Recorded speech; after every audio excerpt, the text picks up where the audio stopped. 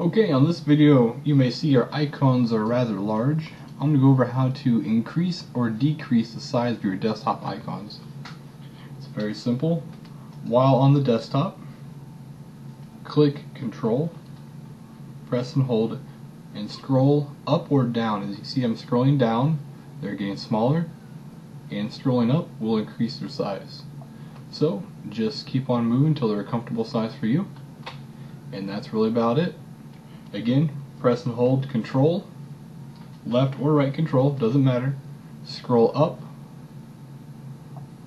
to increase size, scroll down to decrease the size. Alright, and that's it. So, if you have any large icons or your icons are looking different than usual, that's how you fix it. Thank you. Thank you for watching.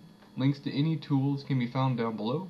Please leave a comment if these steps did or did not help you, or if you'd like to see a video on another topic. Thank you for watching.